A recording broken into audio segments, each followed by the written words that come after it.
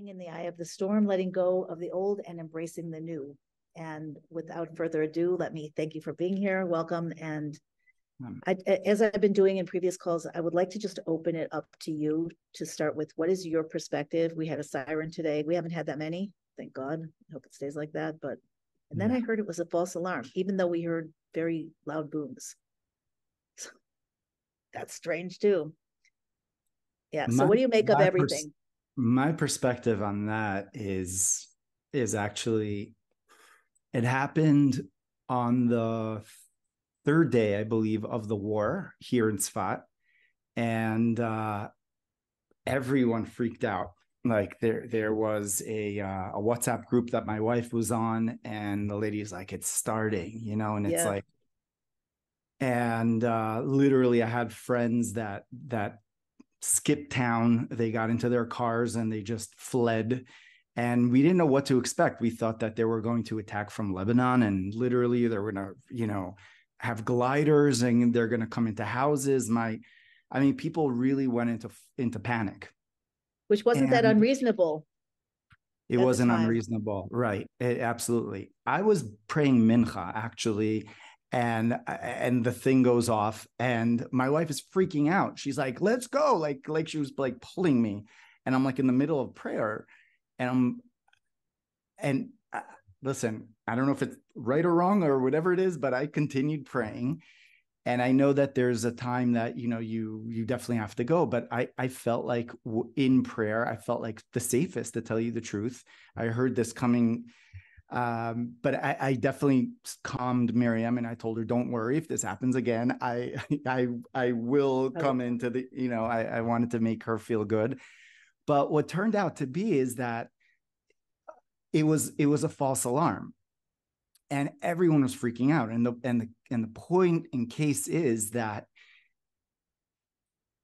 it was a false alarm, and basically, we have so many of these false alarms going on, and it's very hard for us to judge and to gauge which ones are valid and real, because our nervous systems are wired in fight or flight, and versus which ones we could breathe into. We could say, I could be calm and I could be still, and I could be in the eye of the storm, right? Which is why I wanted to talk about this today. And it happened again today. And in schools, and I could hear my neighbors, and, and of course, I feeling of unease. And then afterwards, it was a false alarm. Or so they said. And so they said, but listen, it's a big reminder for us that, yes, there are so many things that are crazy right now going on in the world, like beyond, right? Things that we have not seen in 75 years, and right. I mean, since the Holocaust, we haven't seen a world like this, and yet we have so much of a reason to also be sure that something really good is happening. And I'd really like to delve into this, these paradoxes, that we're in this place of just complete uncertainty. I mean, here, we both live here in Tzfat in the north of Israel. And I mean, we don't know what's going to happen tonight. We don't know what's going to happen tomorrow, right? And what exactly is going to unfold. But what we both of us know, and all of us here on this call know very deeply inside, and this is the reason why you're here, is that we're sure that something great and something amazing and a birth of something is happening. And we just have to figure out how we can hold on, and how we can, again, be in the eye of this tremendous storm, which is spiraling, right? How do we stay in this centered place? Before you start to answer that, I'd just like to ask the listeners, does everybody agree with that? Do you feel that something new is being born? Like, I'd really like to get a temperature from you guys. Don't be shy. Absolutely. Norman, Beatrix, yes. Sarah, yes. Rosemary, yes. Absolutely, definitely. Okay. All right, you're right. You're right. You're right on. I ain't lying. Yeah. Okay. Yeah. So how do we stay in the center of the storm? And also, at some point, if you're okay with it, I would really love for you to speak a little bit to Israel versus out of Israel. And I know a lot of people are concerned because a lot of people are out of Israel. Yeah. And then some people are concerned. Some people ran out of Israel, like you said. I would have done that had I not been so paranoid, probably. If I was, and also if I wasn't watching videos of the Rebbe saying it's, to leave. Yeah. But yeah, so I understand the impulse. Maybe we could even start with that, because I think that's a very important place to start. Difference between living in Israel, right, and whether Jewish, Gentile, or what does that mean? I think right now there are two choices in the world that people can make. It's pretty much black or white. There's no gray anymore. And that is, are you standing with Israel, or are you standing with moral hypocrisy, with complete, utter lies, ignorance, and a lack of a choice to educate oneself to become not ignorant? I'm a human being. Yeah, and this is true in Oxford, it's true in Princeton, it's true in Harvard and NYU, and all of our elite Columbia University. It's all the elite, the professors that are quote unquote so smart, and choosing to sort of, see something in such a skewed way, where, it just doesn't even make sense if we wrap our minds around it. We didn't even have a chance to mourn our dead after 1,300 of our brothers and sisters, babies, women, etc., were brutally killed. And right there and then, it's a reason to come out against Israel. Not just Israel, to come out against Jews. To come out against Jews. It's not like it even has anything, like, I can understand, because the media has been so warped, because for a lot of reasons. I can understand why people might have a false idea of what's actually happening here. But the fact that it would arouse, like, what do you care? Like, you don't care about atrocities in Syria, atrocities in anywhere, China, and all of a sudden it's like everybody in the world who's like, and Russia is having a say on the Human Rights Council, or whatever it is. I think 3/4 of the Human Rights Council is vicious dictatorships. Yeah. Anyways, we don't want to go into too much politics right now, because that's insanity. It's not politics. It's not politics. It's not spirituality or entertainment. Exactly. No. Unfortunately, it's reality. It is insanity is reality. But we have a choice right now. And going back to that choice, we can be either with Israel or against Israel. And this is what God says to Avraham in Lech Lecha, right at the beginning of the birth of the Jewish people, that I will bless all who bless you, and I will curse all those who curse you. And this is a fact. It's a fact that went on throughout history. We don't find the mighty Greeks anymore. We don't find the Romans anymore. The mighty Persian kingdom. Okay, actually, the Maharal says that they're going to come back at the end of days, and they're going to actually be together with the Arabs, with the Muslims. So the Second Empire is going to come back. That's what the Maharal says. Wow. But we don't see the mighty empire. We don't see but what do we see? We see the Jewish people, and here we are. And all those that tried to curse us are not here any longer. And those that are watching, right, that are witnessing what's going on, and that have opened up the annals of history, just opening up the books. They're opening up the Bible. They're opening up and choosing to see things in the right perspective. Then they see that this is a war of the Jewish people. It's a war of light over darkness. And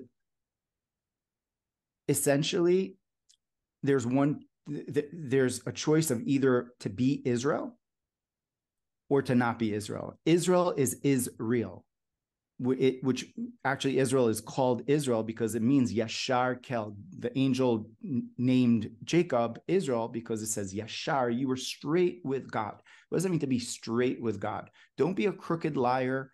Don't be a finagler. Don't be straight with God. There's honesty. I see something and that's the truth. I may not always stand up to it. I may not be perfect, but at least I know that this is the truth and I won't delude myself. And so basically we have a choice of being Israel, in Israel and outside of Israel. Are you Israel? And that means basically what we're going to be talking about tonight, a little bit in greater depth. What does that mean to be Israel? What does that mean essentially for us to be that? So is it more technically dangerous to be in Israel right now on a military level? Yes, right? Is it more dangerous to be outside of Israel on a spiritual level and perhaps a physical level?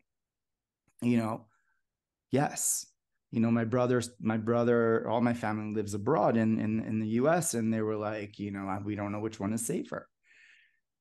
There's a fear to walk around with a kippah or to have a mezuzah or to have a this and that. And to be a college student nowadays is, you're potentially risking your life. As absurd as that sounds, after paying $80,000 of tuition, to some of these universities, these kids don't feel safe there.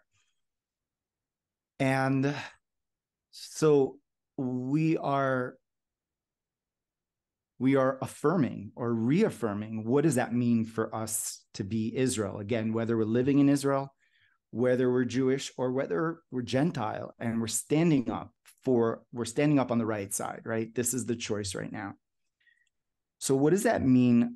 Sorry, I just saw a question there. I can't get to the so Tikva is asking if you think that those, she said, Rabbi, do you think that for those of us who are pure of heart and stand with Israel and have been trying to convert, that eventually Mashiach will pave the way for us to come to somehow? Listen, I think there's definitely that those of you righteous Gentiles that are standing with Israel will be blessed for that. There's no question about that. And what does that include, and what does that look like? You're standing on the right side, basically. She's asking about converting, though. For some people, it's a tremendous, tremendous challenge to be allowed to convert, which is at this point kind of strange. Yeah. Listen, we don't know exactly how it's going to turn out and what it's going to look like. I mean, but I would say, like, wherever you find yourself at this moment, in whatever type of a body and wherever you are in the world, that's the way Hashem intended you to be. Just for now, and of course for now, because all we have is the now. So you're right here in the now and being you, and doing the best in being you. So I think, like, let's, if you are you and right, and I am I, right, we're all doing our part, then then we're doing the right thing. So does that help, Tikva? Okay, good. Good. I also I've heard, I have to say that I heard from Rabbi Yitzchak Ginsburg, for those of you who know him, that his opinion, which is not a popular opinion, nobody even says it, but that everybody who wants to become Jewish should be facilitated, like, really quickly, and that will be positive for the Jewish people. I'm just throwing it out there as an opinion. That there's there's a lot of mystery here. And I think, for now, we're exactly where we're supposed to be. I think in the future, all of us are going to have great soul elevations. And any soul that is meant to be Jewish, that is essentially Jewish, will be facilitated in that process, and that technical process.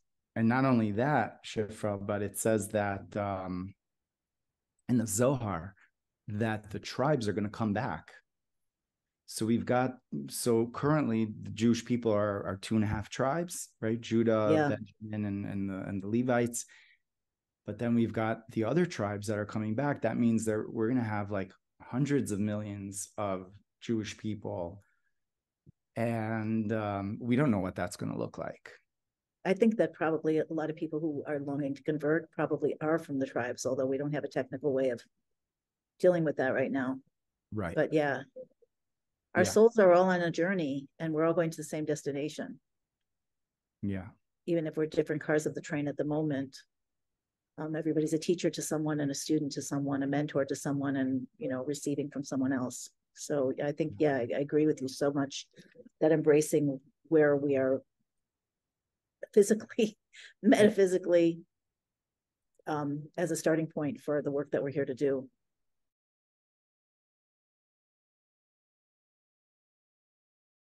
In all of history, because actually we are the last generation before Mashiach, before the actual revelation. And that means that we are the last stop. That means it's like everything, like all of our previous reincarnations, all of our epigenetics, which we actually spoke about last time and all of history, world history, Jewish history, comes down to us right now. And the Arizal says that we are the generation of those that came out of Egypt. We're that generation that has been reincarnated, and we're like redoing the job. And again, we're seeing the enemies, the same enemies. We're seeing Amalek. We're seeing that brazen enemy that stands against the Jewish people, like head to head. And that's of course Hamas, and that's and their proxies in Iran that are standing up. And we're seeing the nations of the world. We're seeing nations such as like Yitro, and and he converted, and the other nations were softened up. And of course, all of this journey that we could say in Jewish history is all to really bring light to the world. That was really reinforced by Abraham, and then the Jewish people coming into the land of Israel. The land of Israel represents a microcosm of the world, a microcosm of the 7 nations they're called the land of the 7 nations. And coming into the land of Israel is basically bringing light on what is called Eretz Canaan, right? Or Palestine, or from the river to the sea, how they will be free. What does that mean? Will be free? It means that they want to take it back to being free of Jews. The land of, to be Yudin free, and to be the land of Canaan, which is what does that mean? What is the land of Canaan? What is this war of Israel for Israel? Why is it so beyond anything that we see for any other country, any other nation, right? It's because it is a war of transformation, of transforming the material, transforming the self, transforming the land that we have inside, right? And again, going back, we're this last generation, and we are like the end of it, right? And we're holding. So we have to say that, wow, like, look at that. What's the chance of that? We've been chosen. Like, really, you could say, like, it's such a crazy generation, and it is so difficult. The Midrash says that Moshe saw the last generation, saw our generation, and basically said, I'm humbled. Moshe was humbled, the most humble person that ever lived on the face of the earth. Who's that humility? The humility is for us to say, like, we live in this generation that our consciousness is so vied for. There's such a short attention span in our minds. There's such a worry about, we have so many contradictions, so many opposites that are going on in our lives on a personal level. This is before the war, right? And how are we supposed to make this transition, this conquest, so to speak, of the land, right? How do we make that conquest? And this is this war that's going on. And either we're with Israel again, or we are with Canaan or Palestine. Actually, do you know what the word Palestine means? It goes back to the ancient Philistines, which is very interesting because they came from Gaza. And is it because didn't the Romans call this Palestina, and wasn't the Jewish the Jewish settlement called Palestine for a long time? Because of the ancient Philistines that are brought in the Tanakh, right? That were always doing war from Gaza against King David. This is like a long-term kind of a thing. Gaza and Israel this goes back, right? Samson was in Gaza.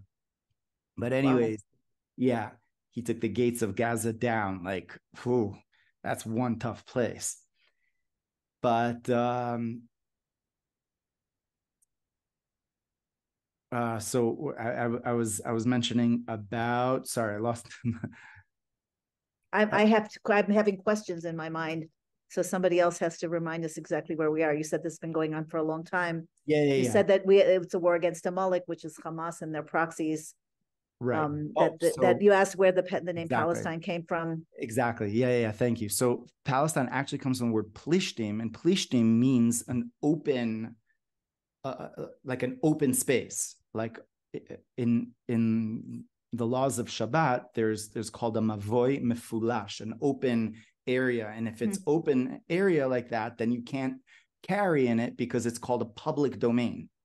So the Plishtim actually their agenda is to make it a public domain. What's the difference between the public domain and a private domain? On a spiritual level, the public domain represents the place of the multitude, of separation,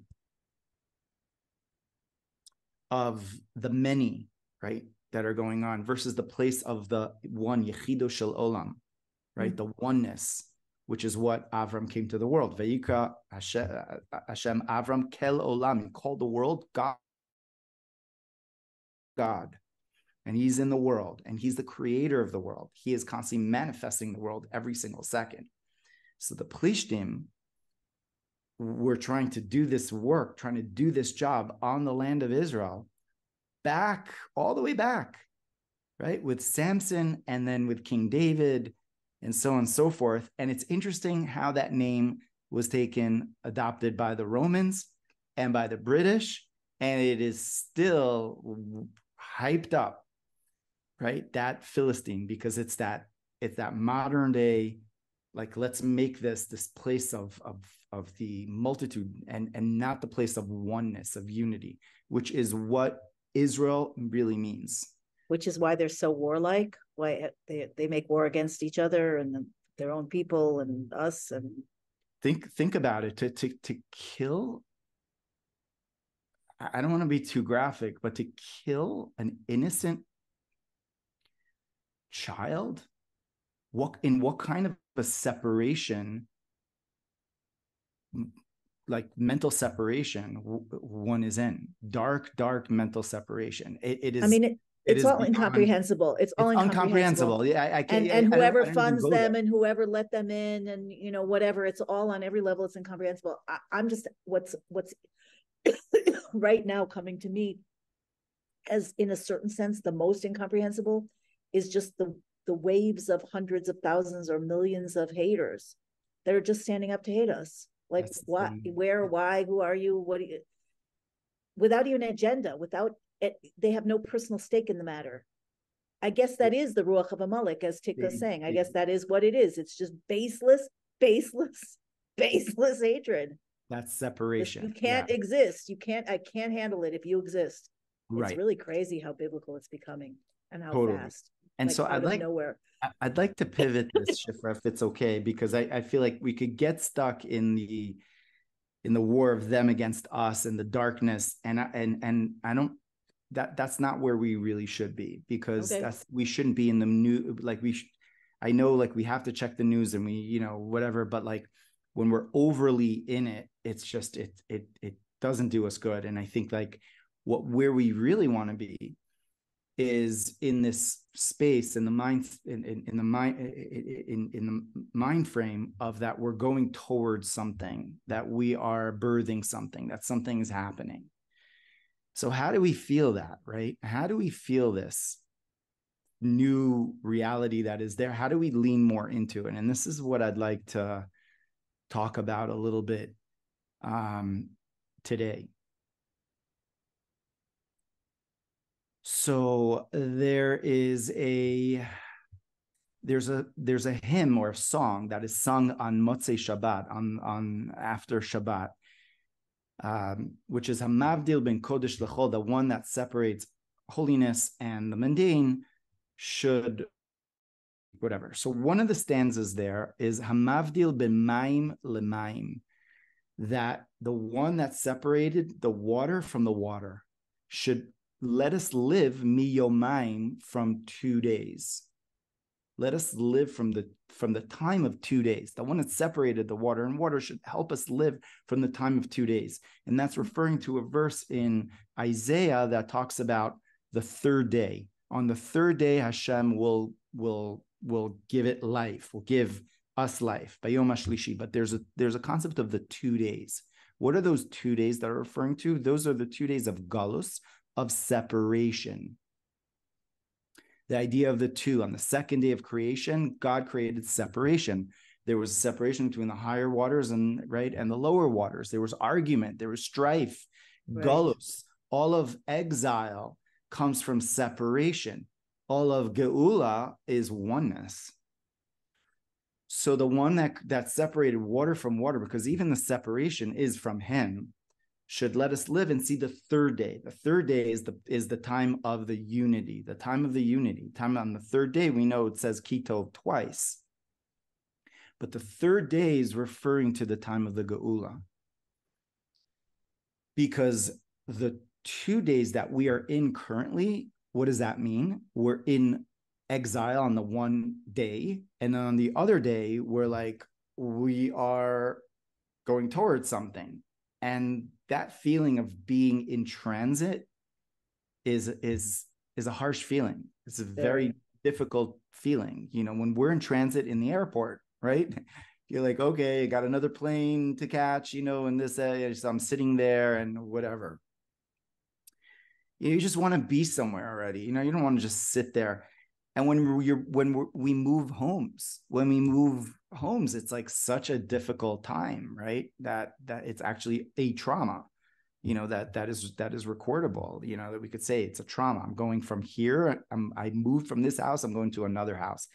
Well, we're like that now we've been like that for a while, but right now it's like hyper felt that we're in between days. It's going this way and it's going that way. And Hashem should help us live and get through it. Help us live and get through it. And actually a big way to get through it is the energy of Shabbat, which is called which is that energy. It says anyone that keeps the Shabbat will be saved, right, from this strife of Gog and Magog, or the difficulty. I feel like any question, first of all, who wrote this about the 2 days? I just want to make sure I'm understanding it. It's a hymn that's sung on Motzei Shabbat, after the Shabbat. So we say Hamavdil, right? Hamavdil ben Kodesh L'chol Chato. Actually, it's written, right? So Yitzchak Hakatan. So Hamavdil ben Maim L'Maim, on the letter A, Yechayenu meyumayim, should give us life. Let us get us through the 2 days. And 2 days is, I guess you're saying 2 days is the entire concept of separation, of conflict, of the paradigms. Old and the New. I'm even thinking the second generation from creation was Cain and Abel, and already there was conflict to the death. Yeah. So 2 is a dangerous number. Yeah. Okay. Yeah. So on a personal level, what does that mean, the 2 days for us, right? Let's like really internalize this. The 2 days for us means that we're coming from healing, we're coming from trauma, we're coming from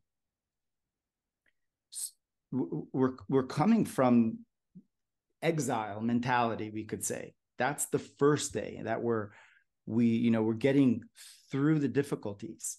And the truth is, we've been going through this in the last 4 or 5 years. With COVID, the 2 rounds of COVID, it's unprecedented how we're being thrown into healing, basically.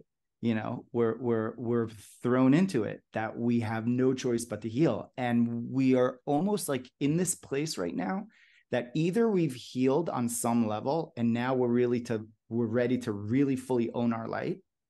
And if we haven't done the work, well, woe unto you, woe unto us, because then you are certainly confused and certainly not on the level of Israel and shouting and chanting and totally in that dark place, which has to go, because that's the old world, and that's the place of separation. That's the place of darkness, and we're going towards a place of unity. We're going towards a place of love. We're going in a place of light. That's where we're going towards. And here we are. We find ourselves in that eye of the storm. We find ourselves like right there. We're on a deep level, on a very deep level, we know that we got this. We know that we got this. We know that, throughout history, Hashem has been with us.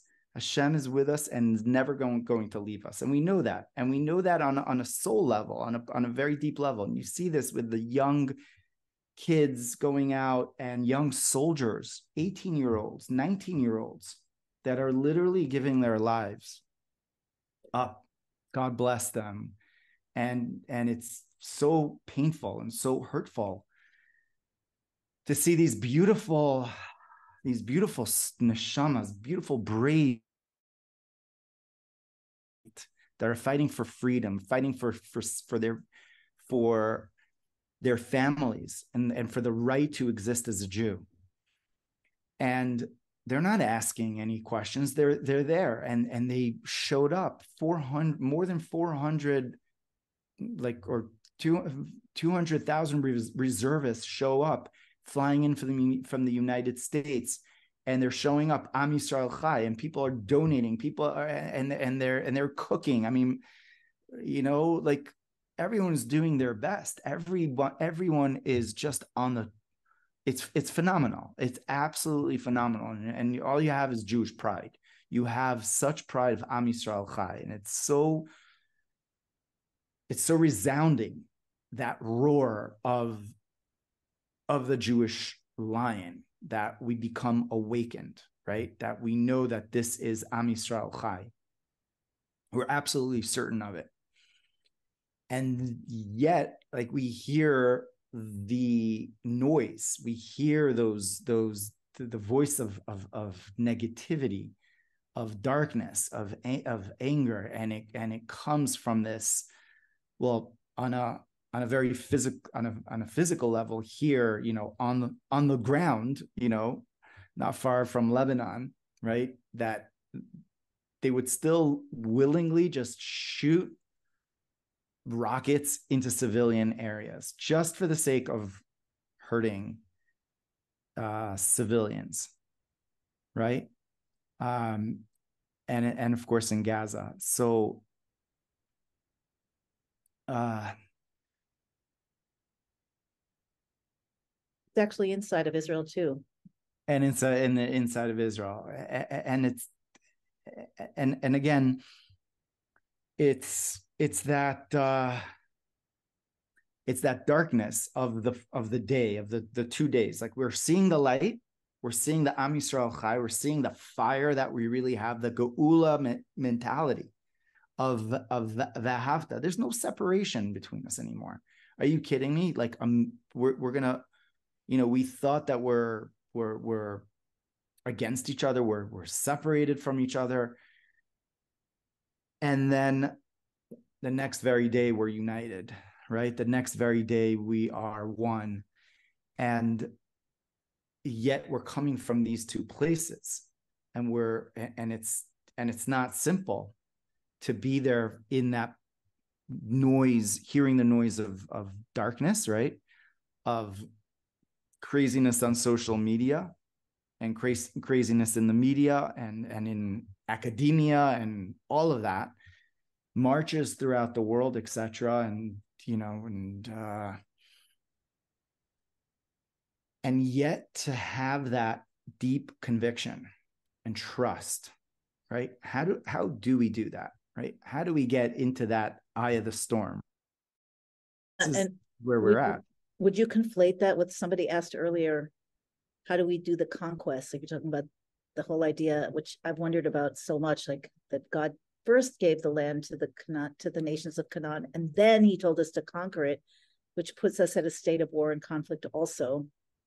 And that's got to be a parallel. Not accurate. Actually, it says that God first gave the land to the descendants of Shem. It says that in Parshat in Parshat Noach. And then the Canaanites, it says over there, the verse says they were on the land and they conquered it. So we really have, because we're the children of Shem, Canaan comes from Ham, right? The third, the child of Ham. So it's really ours, but then we have to do the job of conquering what is truly ours. We have to go to our innate true self, and we have to go through the conquest, because we have to go through the conquest, because we wouldn't appreciate it if it was just given to us. And we constantly have that in Jewish history. When things are good, that's true. we're like, yeah, let's take our time, and let's follow this latest trend and do things like that. And and then God is like, Hashem is, boop, you know what? I think that's human history. Yeah. Not just Jewish history. Yeah. Well, yeah, and yet Rashi says that God gave it to, what we're supposed to say to the nations, that God gave it to them, and then he took it and gave it to us. Yeah, right. The whole conquering thing, the whole like ownership, having to work for it. So what is that? And is that part of reconciling the 2 days? So Hasidus says that what is the land of the 7 nations? It's the land of the 7 midot, the 7 characteristic traits that we are comprised of chesed, of kindness, of gevura, of discipline, of harmony, of fortitude, of acknowledgement, of humility, of bonding, and of kingship. And that could go on either side. It could go to the side of negativity. So kindness could be, I'm kind to someone because I really want something out of that, right? It's called the klipa, the other side of chesed. It's really not chesed, right? Gevura, discipline, unabashed and not fixed discipline is the worst thing, etc. And all of them. So what we do when we conquer the land of Canaan, we're really conquering our own inner psyche, our own selves that are made of, the main thing it says in Tanya, it says in Kabbalah, that who are we really? We're really our midot. We're really our characteristic traits. That's really who we are, right? It says in Tanya that Hillel went to do a chesed with his neshama, but all of us, we're basically the animal soul, and our animal soul needs to be conquered. How is it conquered? By the mindfulness of mind, where we can choose to have a response. We don't have to react impulsively. We could breathe, and then we can choose the response that we want. then we acknowledge we practice that, and we work on that. And then that becomes our newfound nature.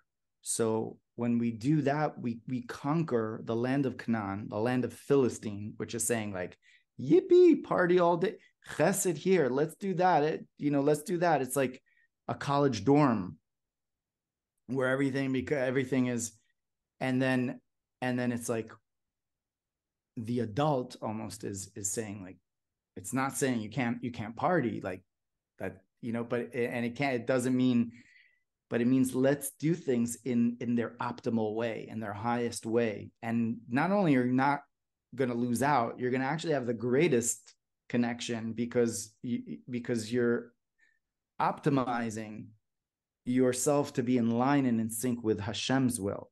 And when you're in line with Hashem's will, you're connected to the true oneg, the true pleasure. And yeah. You can say no, but I'd like to ask you,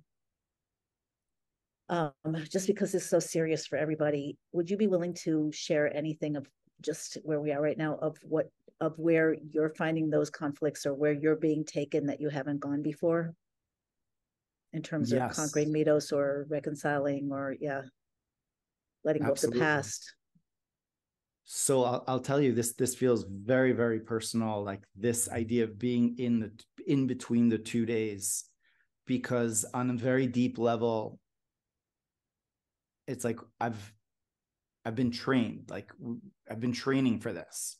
I've been training for it's like it's like a commando that's been training for years and is like, okay, boom, go, like now you're on. So it's like, like in the books of the Zohar, the books of Hasidus, the books of, connection to the Rebbe and connection to the Tzaddikim, we know where it's at. It's unequivocally clear.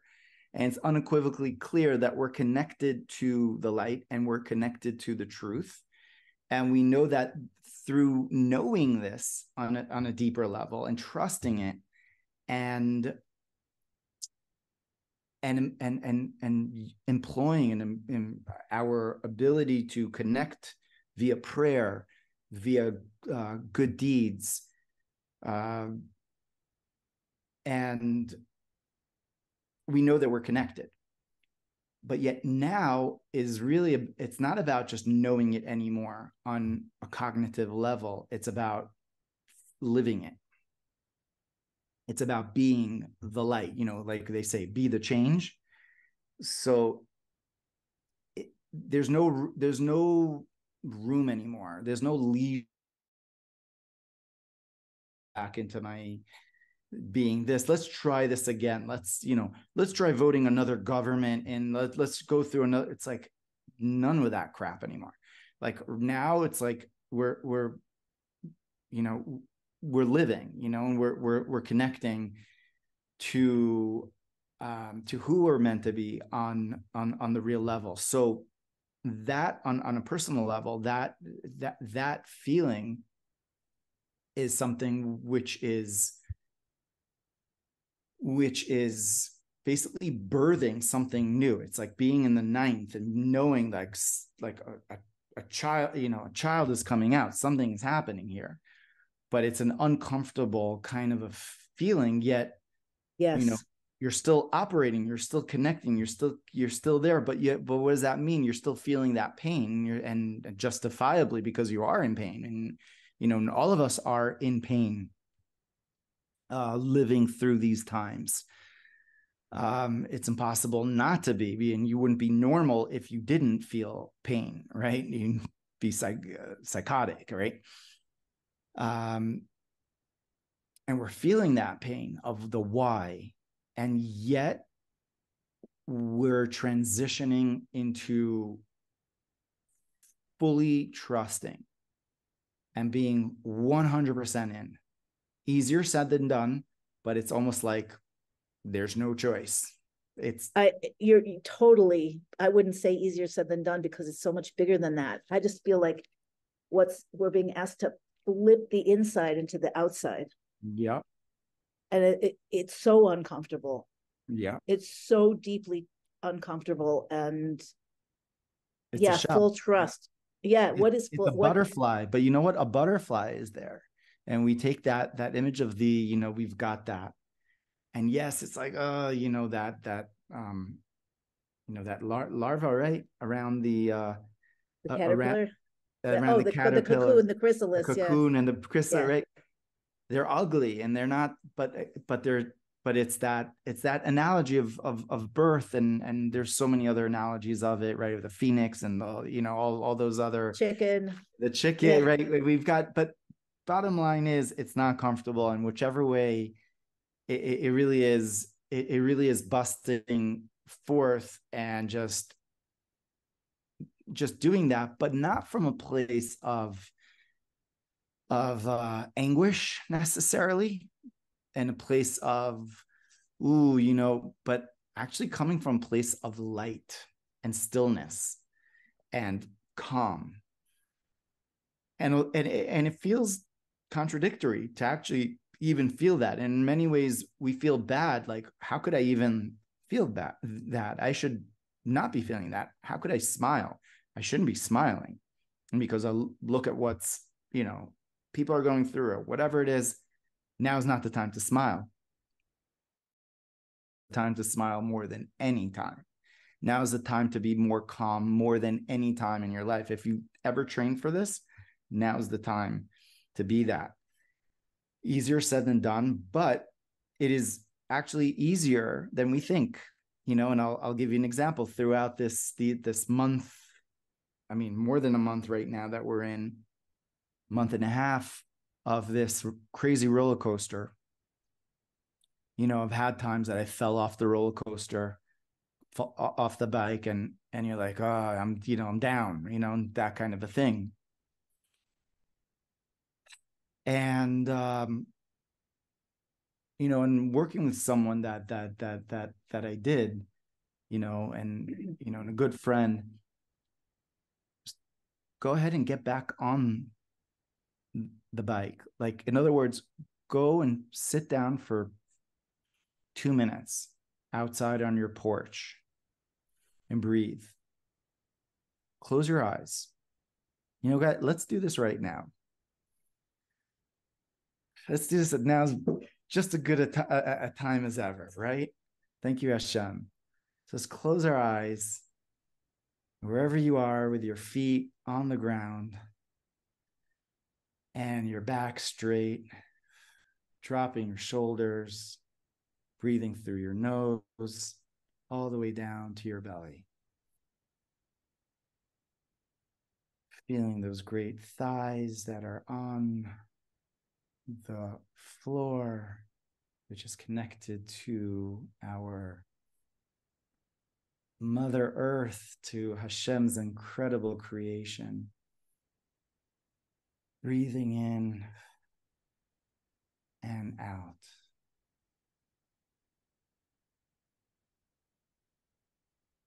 Just allowing the space that you're in to just almost fizzle in time and in place, and find yourself under the sky,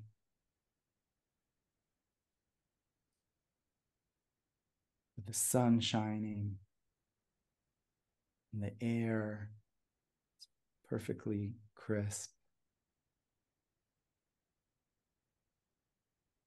Blue skies. Feeling yourself one with the world outside.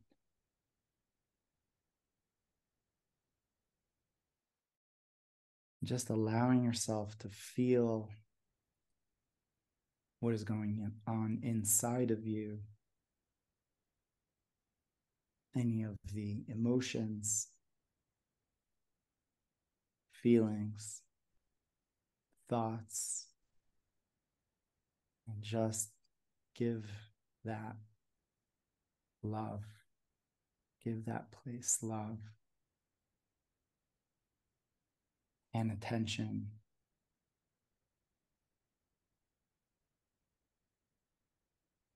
any of the dark places inside.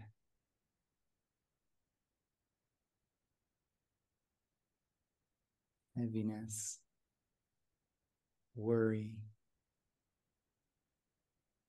sadness, anger. Simply hold that space, feeling the embrace of the Creator of the universe.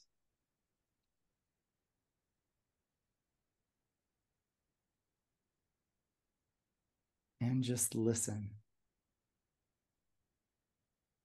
to what Hashem wants to tell you in this moment.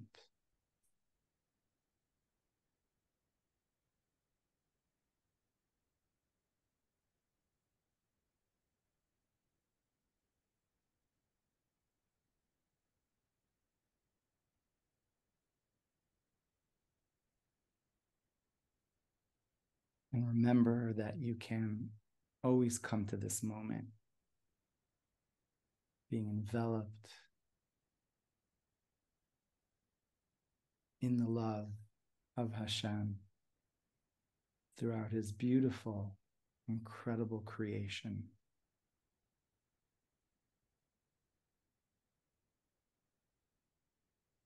Where we feel connected, entire God-fearing, life-loving Jews and Gentiles from around the world, knowing that we make a difference.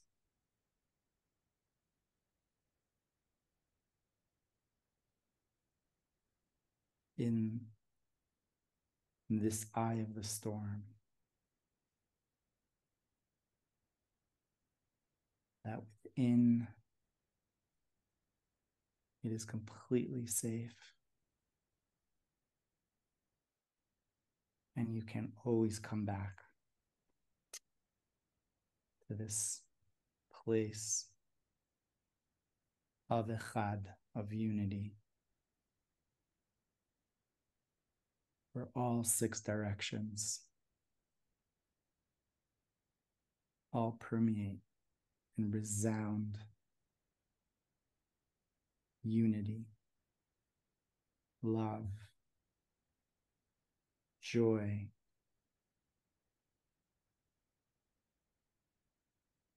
and oneness.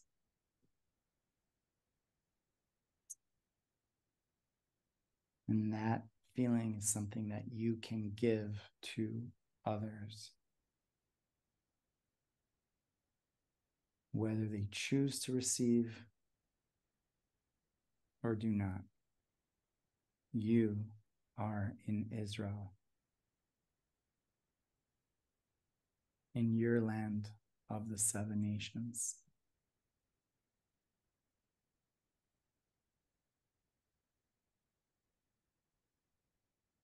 And you can always enter the land of Israel.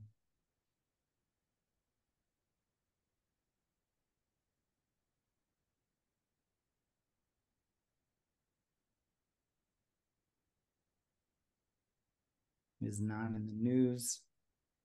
It is not in the past. Not in the future. It is in the now. As much as we want to evade the now and be in the past and in the future, the now is the 3rd day.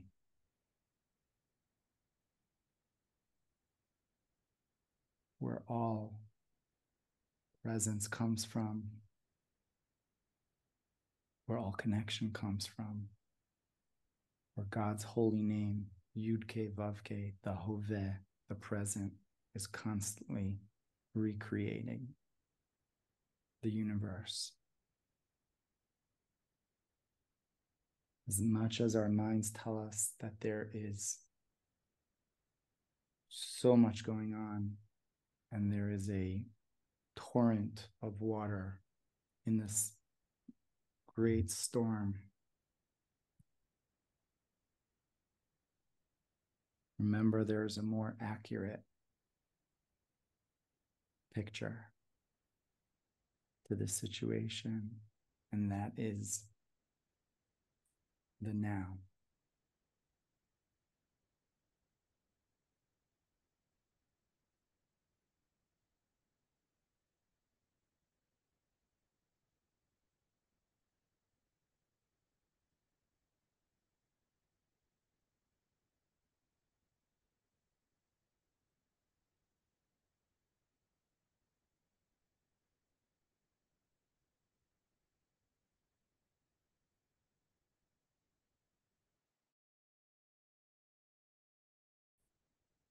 All right, so you could take a number of breaths as we come to the present now.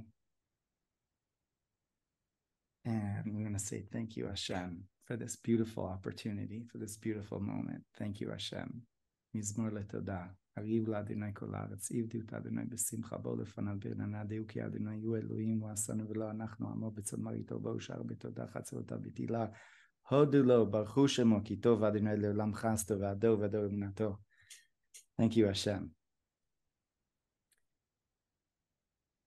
So it just takes just getting on back on, and we know that we have this opportunity, and we could all do it in our own way. It's just the 2 minutes of breathing, 2 minutes of just being present, putting away our iPhone and putting away our need to do something or be somewhere, and to just be present. It's easier said than done, because there's such a storm that we are feeling. But again, that storm is part of the old. That's the storm that we know that we're addicted to something, that maybe it's time to let go of it now. Again, it's not not judging it. It's actually giving it love and saying, I know where you're coming from. I know why I'm not saying you're guilty. I'm not saying I love you. I'm not judging you anymore. I'm sorry for ever judging you. We all have to give ourselves that extra love, that extra presence, and to walk with our inner child there that's hurting and that is afraid. And just like the Jewish people crossed the Sea of Reeds, right? They crossed the Yam Suf. Not easy to go through a turbulent water there, but we know where to go for it. We know we're there. We've got the Holy Torah. We've got the Chassidus. We've got the wisdom of the of Kabbalah, of the ages. We've got we've connected to great people, and connected to the right mindset, to positivity. It's like, thank you, Hashem. There was this beautiful young man that died in the party in Re'im. His name was Yehuda Bahar. Some of you may have seen the videos of him singing to his friend who was down. Now, this guy had such a positive mind frame. He used to say Mizmor Letoda over 10 times a day. He was singing about the neshama, Elokai neshama, shenatata bi, and you hear him singing. What a beautiful beacon of light this young man was a day before being brutally killed.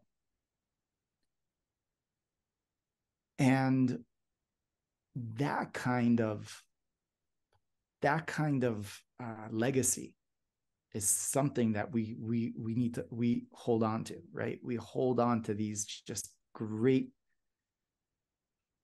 people and these great, these incredible human beings that are all around us, right?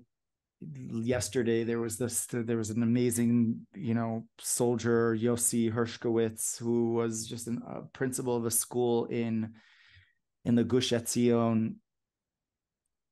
I mean, you read about his life, you read about the kind of incredible legacy of heroes that are here, literally heroes.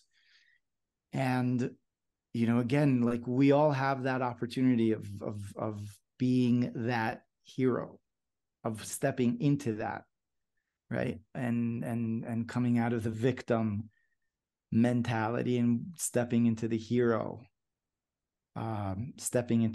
mentality, being that hero. Right.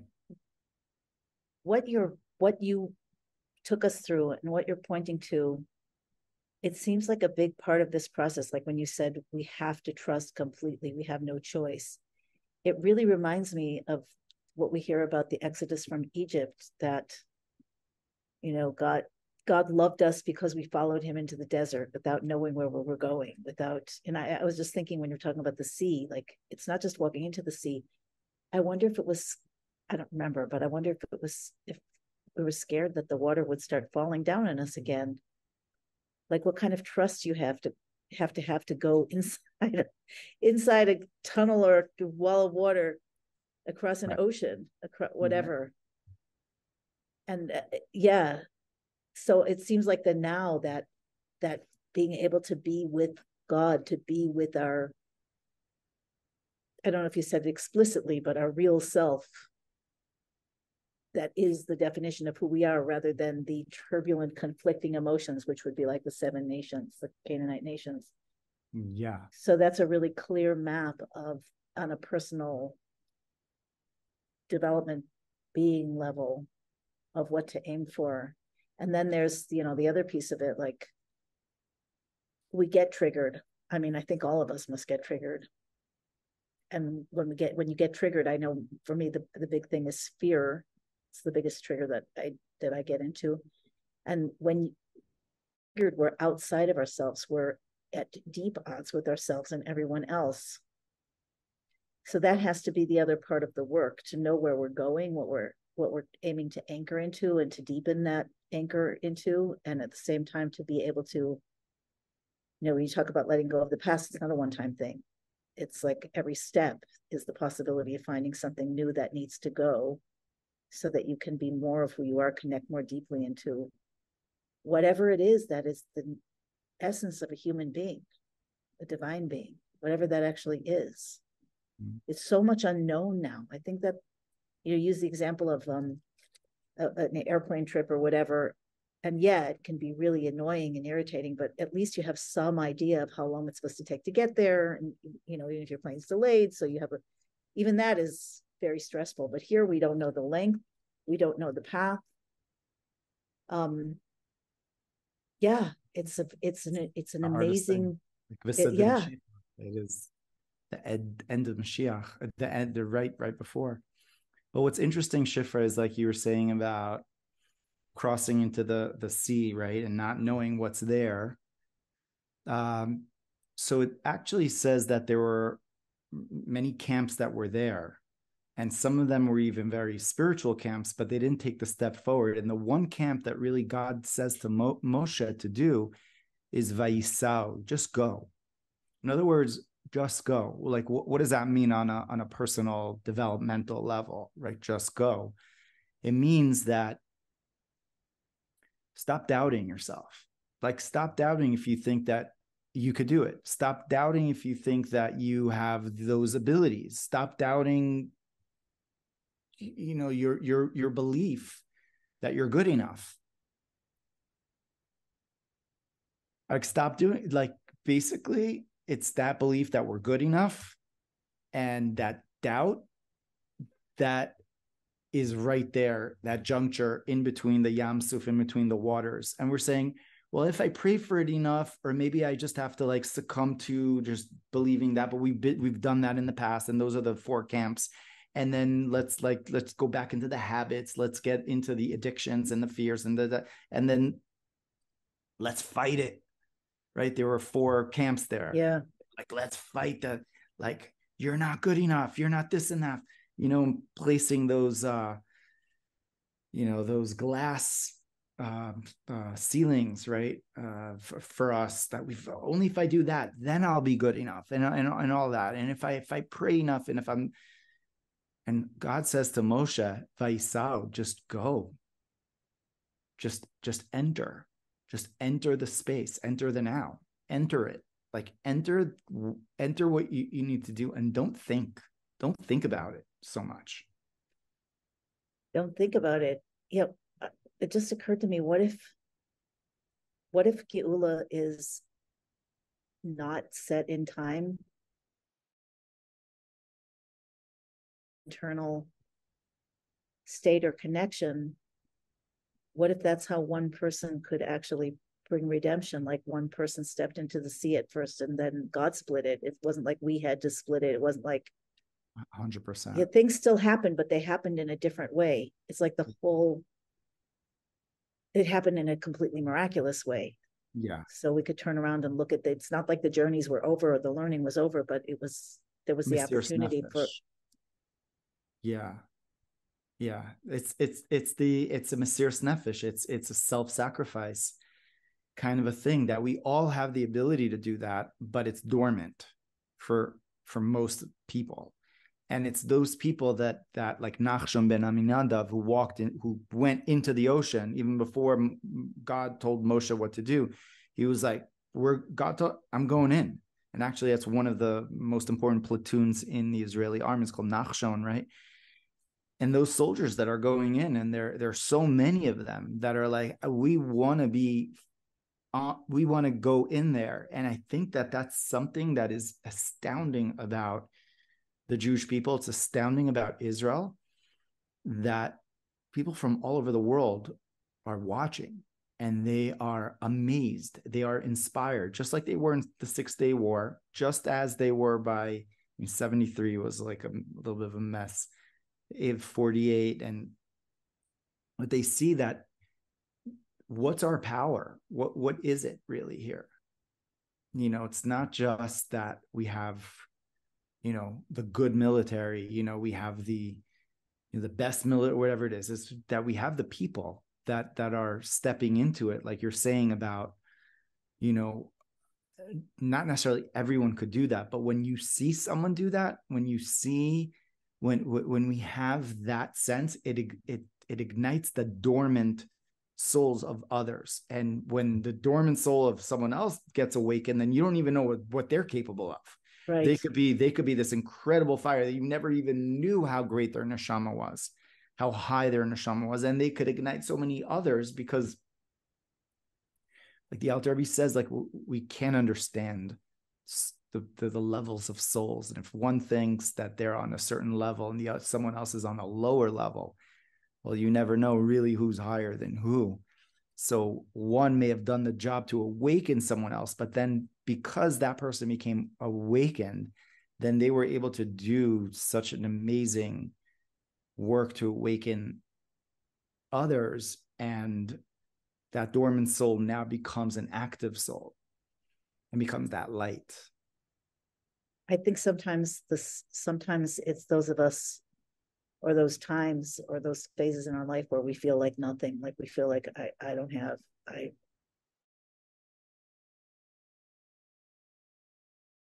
don't know until we get activated, and activations happen in stages. It's not just a one-time thing, but when we get activated, we can see things coming out of us that we never imagined that we would either be able to perceive or to act on or to overcome. It's really true. Like the greatness that's within us, the godliness that's within us, the supernatural that's within us. Maybe we know it to a small degree, some of us, but if you went from one level where you didn't see something, and then all of a sudden you have access to something deeper and bigger and more miraculous, that means that it's just going to get greater and deeper. It's like the deeper you go in, the more powerful it is. Yes. So it seems like that's in a very big way, that's the call of the hour, to find God inside. Yeah. Yeah. You know, someone was asking me today about, like, she wanted to know what I thought about what is the spiritual meaning of hostages, that there were, first of all, like, hostages taken, so many of them. May Hashem bless them, bring them all back safely on all levels. Right. But what does that mean? And I think that it means that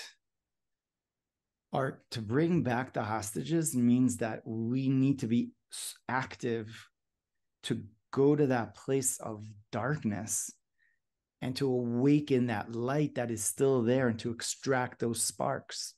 Mm-hmm. And that means that it's almost like that coal, that the coal becomes just, it becomes so, it awakens all of those sparks that are there, and it ignites them. And in a way, like, Hashem is basically telling us, we want all of those soldiers back safely, and all of the hostages back. And it's not enough just to wish it, but we have to, like, really step up the game and notch up, and to really be that light in order to extract that spark, that dormant light that's there in the dark places. And again, going into that analogy of, you know, we're igniting each other, but, like, at the end of the day, this is what we have. This is what we're doing. This is why Hashem has brought this to us, that we all need to awaken. We're all awakening, you know, in the world. The Jewish people now, you know, students that didn't even know that they were Jewish or didn't even care about what it means, all of a sudden on college campuses, they're like, you're Jewish. Guess what? What does that mean? And they had that, and they have that throughout the world. And again, in Gentiles as well. Like, what does that mean to you? Now you're watching something that happened back in 1938. Are you going to stand back, you know, as a bystander again? Or are you going to say never again, and really say never again, like the world didn't do to our brothers and sisters in the Holocaust? So that's awakening a light, a spark. And, you know, so we're not dormant anymore. You know, those sparks are awakened, and we're awakening each other. We're inspiring each other. So you have, you know, people on the front line, and then there's people who are doing the work like you are, Shifra, like I am, and people who are, you know, who are there feeding people that are donating, people that are, you know, posting on social media, people that are everyone's doing what they can, you know, and doing the best that they can, as much as they can, you know, and that's the way to then awaken someone else, you know, because the people in the front lines need people like you and me to go and to inspire them and to give them the strength of what they're actually doing, why they're doing. Right. And they need the food that other people are cooking for them. There's nothing better than home cooked food, right? And we all need each other. They need the tzitzit. Everybody. That apparently 100%. That's the big thing. Yeah. It's kind of amazing. So how do you see? I don't even know how to ask this question. Let me try. There's a lot of confusion in all kinds of ranks of people, because there's so many different layers and perspectives on this. There's like, let's start with you know, how did God do this? How did God let this happen? And then, like, what is the goodness that he's trying to bring out? That's one. How did the government let this happen, or what, or worse? but then there's the army that's fighting to protect us, and yet did that have to happen? Like, who should we be? It's like, I don't even know how deeply I should go into it, but there's a lot of confusion about at what level the problem came from and at what level it should be fought. And I'm very curious what you have to say about it. I mean, it came from, now it's not something that I'm saying, it's something that the Rebbe said, the Lubavitcher Rebbe said. It came from self-doubt and complacency. And the Rebbe said this regarding the first Lebanon war, where they went in and they didn't finish the job. They literally saw the PLO get on a boat. They could have bombed the boat. Could you imagine? Was it the remnants of the PLO were in Damascus and President Reagan was in charge? I remember the Rebbe in the 770s, like yelling, like, Mordechai, it was a Jewish inferiority complex. So yes. Mordechai lo yichre lo yishtach. Remember? Right. Exactly. So what's the answer? Why all of this is happening? Because of failed. Well, at the end of the day, we're in the here and now, and this is where Hashem. Obviously, but what truth are we supposed to see? It was meant to be that way, but at the same time, there is that inferiority complex of the politicians caring about what the world was saying. And the Rebbe said that it was likened to an operation where someone is like on the operating table. They open that patient up. They're in the middle of heart. They're there and they're saying, 1 second, we gotta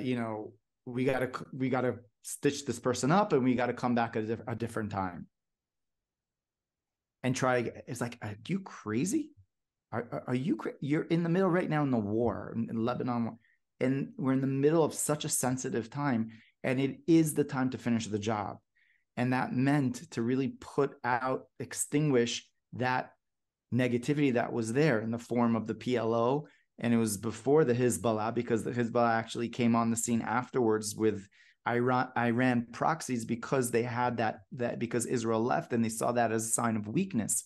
And it goes back to the Rebbe said, because Jews we didn't believe in our own strength and in the strength of Hashem, of the Almighty, that gave us the Torah and gave us the land of Israel, and having that that confidence. And again, which is what we're talking about the whole evening. It's like that inner confidence is it's not a political thing. It's not just, but it's that what we call Gaon Yaakov, that pride, that inner Jewish pride, of not pride like, oh, I'm this and we're the high tech this and we're not arrogance, but the pride of like, we are bringing Hashem into the world.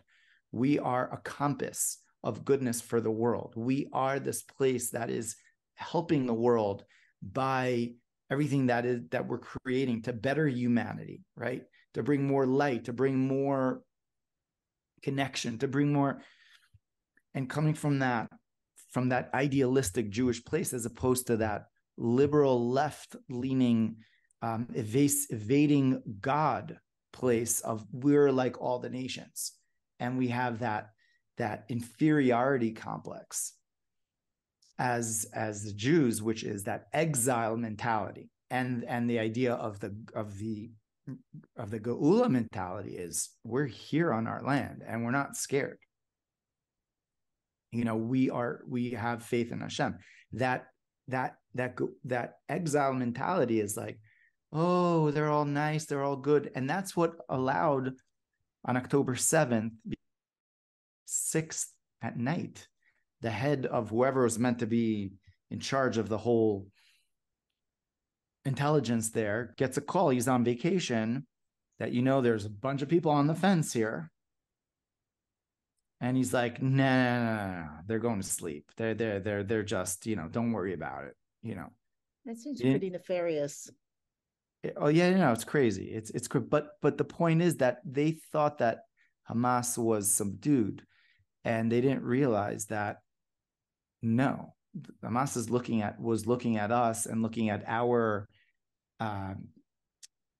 lack of unity that we had, and where we weren't the land of Israel, right? And he was like, oh,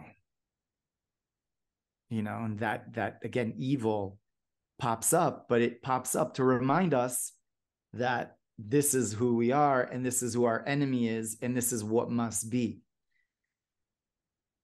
I mean, regardless of how we see the players and what we think really happened, I think a lot of us have a lot of thoughts about it and a lot of questions about it. But regardless, yeah, that remains the bottom line. Like I asked somebody, because some people have been out there saying that God's really angry at us. He's pissed off. And then I asked somebody at one point who I'm sure God that loves us. We're his people. Right. God loves us. Exactly like you say. He said this is nothing to do with anger. It's God is bringing redemption, plain and simple.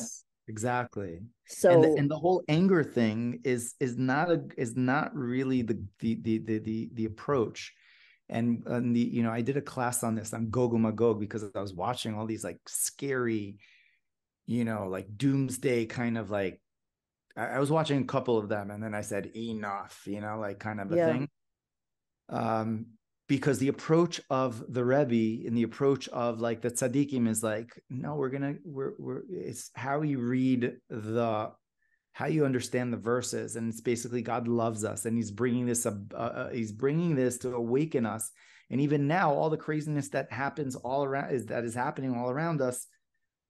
It's a wake up call, but we shouldn't forget that Hashem loves us, and we have to do what we have to do in terms of either coming to Israel, in terms of being, Israel.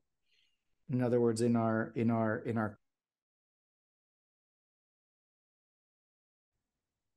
and by doing so, we're guarded. We're guarded from from this negativity. I want to just share like a story, an unbelievable story that happened in one of the kibbutzim in Be'eri. This lady says the story. Actually, she was one of the few people that kept Shabbat in this very secular kibbutz, and they came obviously on Shmini Atzeres and Simchas Torah right after Sukkot. She's there. She's in her safe room, and she is just hiding. And basically, they bomb everything and they walk away. And after a couple of hours of hiding, she comes out of the safe room and she looks. The whole house is pretty much destroyed, except for her sukkah. Mm. So the sukkah remained.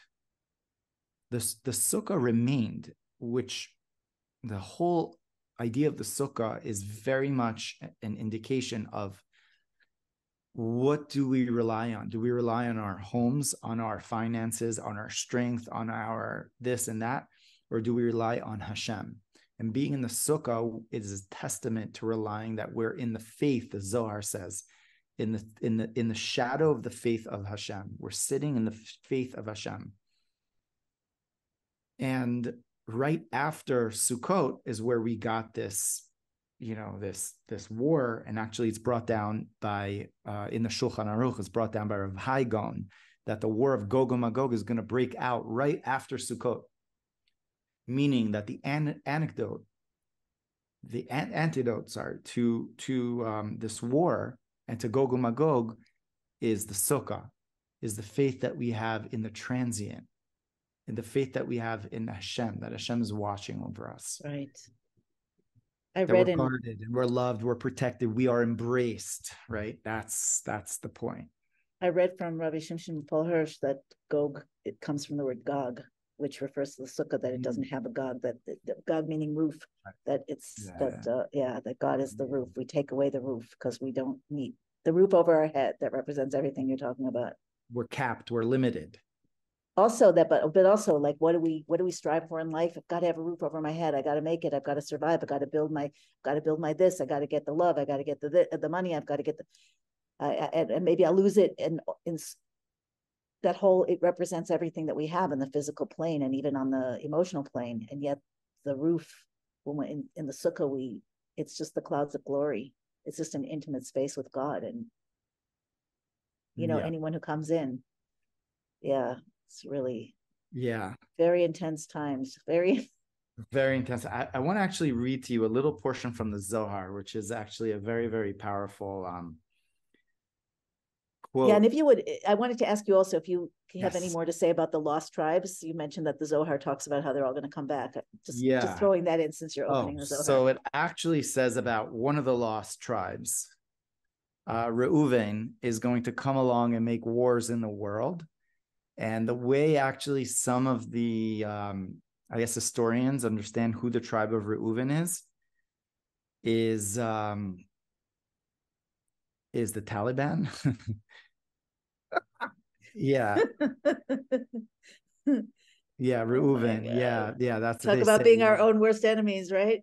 Well, yeah. They're gonna make war, and they're gonna make this and that, and they're gonna fight against the people. And then, listen, they're intense sparks, and we don't understand exactly who is who and where those tribes are, but definitely they're mixed all around the world. And we're going to hear of a lot of Jewish people that are all of a sudden, they never thought that they were Jewish.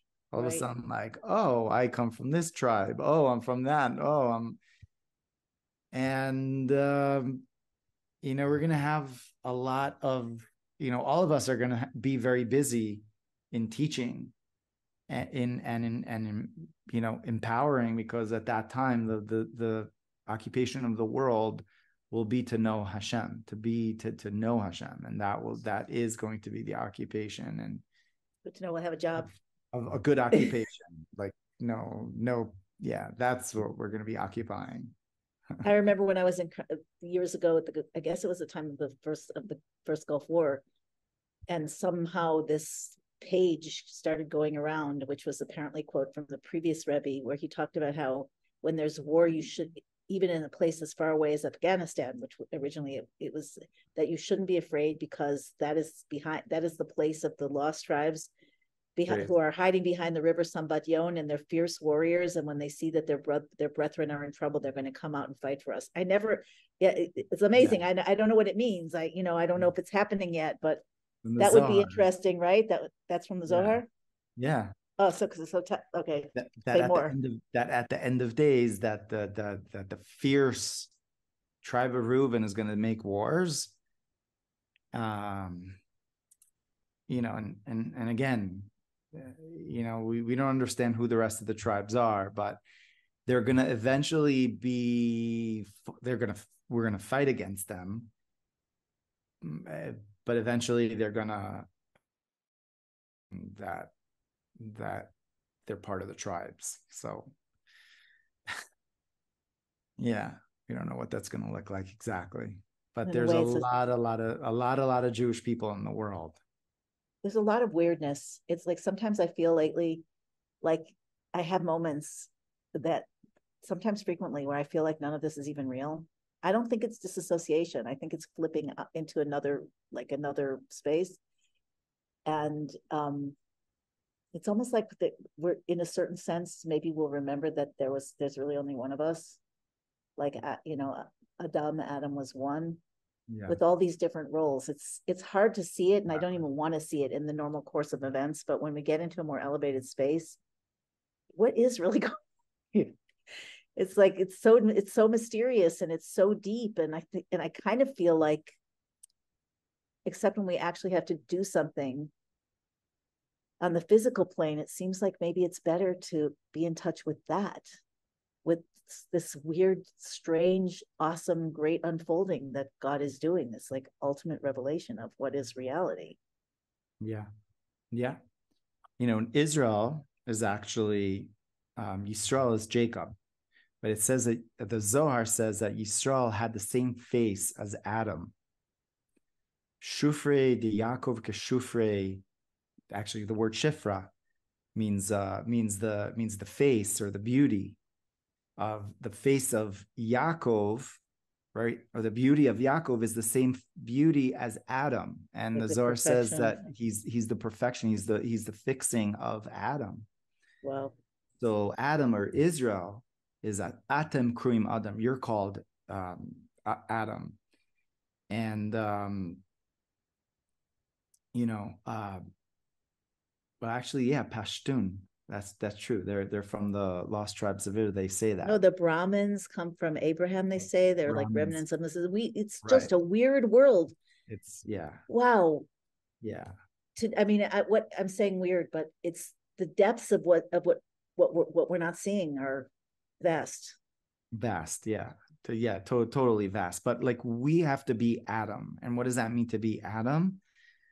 To rise to our Israel level, to rise up to our Adam level, because at the end of the day, like, we're here to be Adam, right? And Adam is singular, and we're all portions of B'nai Adam, of the spark of Adam. And going back to that fixing of Adam, Kabbalistically, we're here to fix the sparks, raise the sparks, go back to the collective body of Adam. And we've already done most of the job. Right now, we're on the heels of Adam. That's how it's explained, that Ikva said the Mashiach, we're at the level of the heel. The heels are also the most difficult, the most callous place. Yeah. And I gave a class the other week on Ishmael, on the exile of Ishmael. It's called the fifth exile, because we've got by Daniel's prophecy, he sees the feet of Nebuchadnezzar's idol, and the feet, half of them are made out of metal and the other are made out of clay, representing that at the end of exile, there is going to be Rome. That's going to split up. Actually, that's the way the Maharal says. And then clay, which is Ishmael, and we're right here on the ground over here, and we're doing this last collective generation pitch. But with that, it's called Makabe Patish. It's like the end. It says the one that puts the last finishing touch and everything. It's as if they did it all. But we're putting the last finishing touches on Galus, like. Any one of our mitzvos, any one of our good deeds, right, could tip the scale, could take the world from being 50-50 and from our lives being 50-50, and just one good mitzvah, one good deed has the power to collectively tip it over, right? From the Rambam said it. The Rebbe used to say that all the time. What was the Zohar you were going to share when I interrupted you? Yeah, no. So it's a very, very beautiful piece over here that says that sitting in the sukkah is the secret of emunah, because when we sit in the sukkah, and it goes into some deep concepts over here, what happens is that we affect what is called the Sukkah David Hanufelet, the falling sukkah of David, which is a reference to the Shekhinah, to the divine presence. Right? We say this in benching in the Messianic dynasty also. Exactly. So it's called, there's the Sukkah of David. Actually, Yerushalayim is called, right, Sukkah, right? It's called Sukkat Yerushalayim. Sukkat Shalom Aleinu, the Sukkah of. And when we sit in the Sukkah for 7 days, what we do is we affect this falling down Sukkah of David. And the Zohar says another thing. It says that, why do we have to sit in the sukkah for all these days? Because when we sit in the sukkah, what we actually do is we affect the world. We affect the rest of the world. And this is a job that was done in the temple times during the holiday of Sukkot. Actually, it's brought down in Zechariah, those that have Sukkot specifically to Jerusalem will have rain. Why? Because the Jewish people were bringing up sacrifices for the entire world. So on Sukkot, when we sit in the sukkah, so it says that the sukkah sometimes is written with a vav and sometimes without a vav. And the hidden vav, or without a vav, is like this falling sukkah, which is going on in the rest of the world. And when we sit, and the point that I just wanted to bring, when we sit in our sukkah, which is with a vav, with a consciousness, that's the way the Zohar puts it. There's a sukkah with the letter vav, which is drawing down, again, drawing down the presence of being in that cube, being in that space, and being not Gog, having the Gag, the ceiling, but sitting in the infinite possibilities of Hashem, of the Creator. And we sit in there, and we sit in that sukkah. So then what we do, we affect the sukkah of David, which is there in the world, and we affect the whole world by our presence of sitting in the sukkah. And from there, the Zohar says we go from there to the 8th day, which is Simchat Torah, right? Which is right after. This year was a very different Simchat Torah that we had. And it says that this joy, when is this full joy going to culminate and have this complete unity? It's going to happen on Simchat Torah. So we were interrupted, and we were interrupted to just remind us that this is where it's at.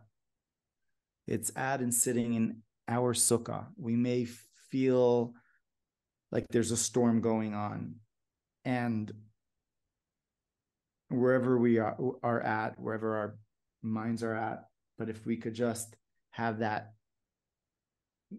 presence and that imagery of sitting in our space, sitting in our sukkah, just like that lady in that kibbutz where everything in her house was destroyed, but the sukkah was not. And this was on Israeli news, and they were like, they couldn't believe it. Like nothing was affected. None of her decorations or none of the astounding. It was like in perfect condition. And that's what we're asked to do. We're asked to go into the storm, to be in the eye of the storm, without all the old gear that we are necessarily used to putting up, but putting on the real gear, the real, the real spiritual armor, which are the mitzvot, which are sitting in the sukkah, which is sitting in Shabbat. Those of us that are keeping Shabbat, to make sure that we can keep it, even on a higher level, on a more of a, on a more of a halachic level, to light the candles on a little bit earlier, those of us that we can sit in this place of giving, of there's so many ways that we can be in that space of embodying emunah, of living that emunah, and living in that, being in that sukkah. Although our homes, right, seem like they're bombarded, right, but our sukkah is intact, and the storm's raging, but we're in the sukkah and we're not scared, because we know we're surrounded by the Shekhinah, by the presence of Hashem.